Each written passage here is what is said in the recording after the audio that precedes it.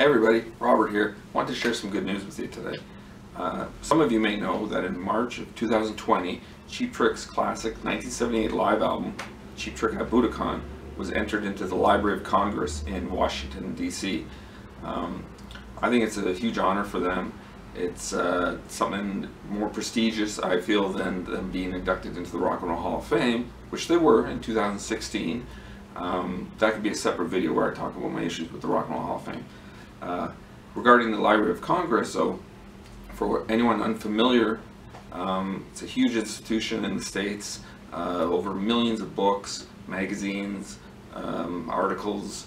They have a separate area for recordings, so that includes music, but also things like important speeches and just important moments in history that maybe were broadcast on radio or television.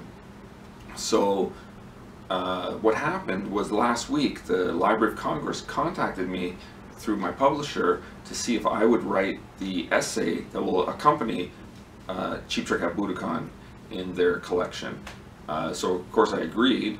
A lot of fun, great opportunity. If you've read my book, Still Competition, the chapter on Budokan was sort of what I based my essay on, but I added some more parts and there's some new information in there that's not in the book.